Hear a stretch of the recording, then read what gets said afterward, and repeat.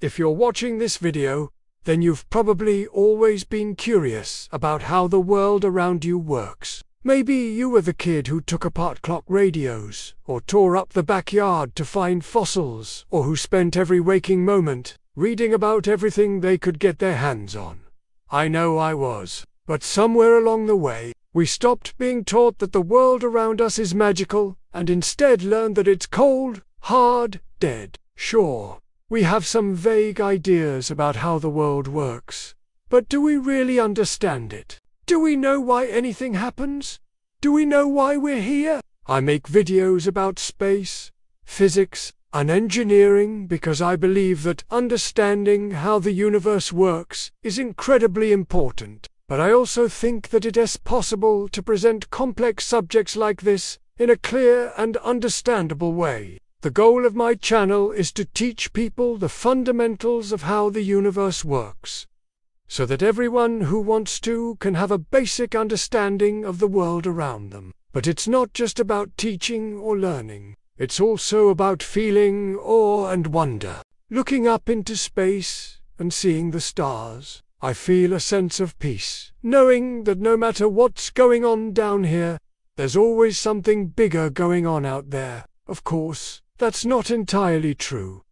The universe might just be all there is, but maybe that's why I love it so much. We often hear that the universe is expanding, dying, running out of energy, but we rarely hear that it's also growing. Yes, stars will eventually die, but new ones will take their place. As the universe expands, it will keep making new places for life to happen. And even if life doesn't happen again, then it's okay because the universe is doing exactly what it was designed to do. And that's a beautiful thing. So let me take you on a tour through the entire universe, starting with the stuff that you see all around you. Take a deep breath. Can you smell the ocean or fresh-cut grass or the asphalt from the nearby road? Can you hear the wind or birds or your refrigerator? Can you feel the warmth of the sun on your face or the ground beneath your feet? Now close your eyes and try to picture all of those things disappearing. If you can't, then you're experiencing most of the things that make up our universe. Everything around us is constantly sending out messages through our senses, and while those messages might be hard to imagine without, once you can, then you'll realize that most of the universe is sending out signals through radiation and waves. When you see a flower, you're actually looking at the light that it emitted over a year ago. And when you hear music, you're listening to vibrations from a speaker that happened milliseconds ago. All of the things that we normally assume to be real are actually a brief snapshot in time. Most of our universe is invisible because it isn't sending out any electromagnetic radiation. It doesn't interact with light in any way. So the only way that we can see it is through the effects it has on things that do interact with light. For example, we can tell that there is an object blocking our view of the stars behind it. Because the object is casting a shadow, we can measure how fast that shadow moves, and we can tell that it has a mass because the ground around it is bending. These are all forms of indirect observation. They show us that there's something there, but we can't actually see it. And that leads us to the strange realization that everything we see is made of parts that we unsee. Each of the atoms that makes up your phone, you and the chair you're sitting on are over 99% empty space, and while they're technically elementary, meaning that they're the simplest kind of particle that we know of, they're still made up of smaller things. There are elementary particles that we call fermions, that include electrons. Everything that we can see and touch is made up of fermions, and those fermions are held together by 4 fundamental forces. We're probably most familiar with electromagnetism. It is what causes magnets to attract each other, and it is also the reason that you can charge your phone. It's actually the combination of 2 forces, electricity and magnetism, which themselves are caused by the movement of charged particles, and since opposite charges attract, electromagnetism is one of the long-range forces.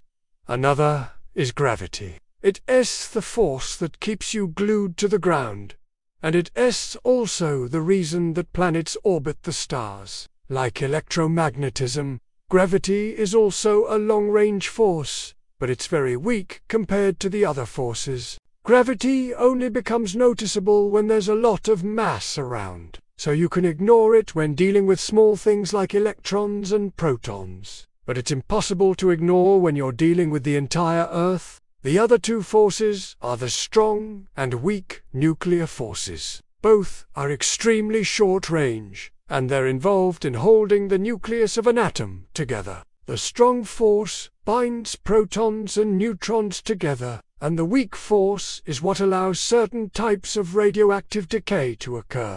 These four forces permeate all of space, and they govern how particles behave. And despite being the simplest particles that we know of, those elementary particles are still incredibly complex. Let's take the electron as an example. Electrons can carry electric charge, but they can also spin, and in quantum mechanics, a spinning charged particle generates a magnetic field. Even though an electron is the simplest type of fermion that we know of, it has multiple properties, and those properties allow it to interact with other particles in different ways. In fact, those interactions are what gives rise to all of the complexity that we see in the universe, and yet we know that this level of complexity is only an illusion. Behind it all, we know that there are just four forces and a handful of particles.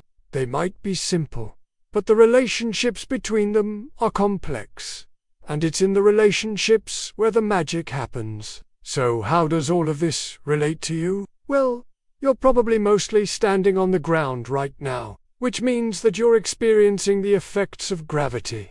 The reason that you're not falling through the ground is because the ground is made of atoms, which are mostly empty space, and those empty spaces are kept apart by the strong nuclear force. The reason that you can hold something in your hand is because you're re-pushing against it with your muscles, which are made of proteins that are made of amino acids. Each of those amino acids are made of molecules which are made of atoms, which are made of elementary particles held together by four fundamental forces.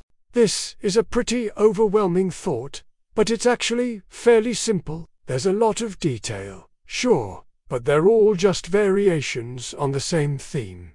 And it gets even simpler. You're not just made of the same stuff that the ground is made of. You are literally the ground. The water that you drink was once part of a plant, which was once part of an animal, which was once part of the ground. Now, if you want to get a bit more philosophical, then you'll realize that you're literally made of stardust. The atoms that make up your body were forged in the cores of stars that lived billions of years ago. Stars produce energy by smashing lighter elements together to make heavier ones, and when they run out of fuel, they die and release those elements into space, seeding the universe with the raw materials necessary for life. The same process that created you also created everything else around you, too. You are literally made of recycled material. So if we want to understand how the universe works, then we have to start with those elementary particles.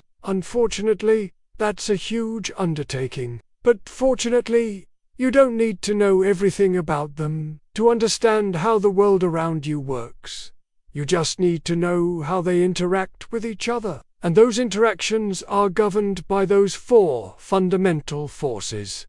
And I have a video about those forces coming soon. It's a wild ride through math and physics. But trust me, it's worth it because it's the foundation for everything else. So, if you enjoyed this video, then please subscribe and check out some of my other videos. If you'd like to learn more about the universe, then I guarantee you'll love my channel. Thank you for watching, and I'll see you next time.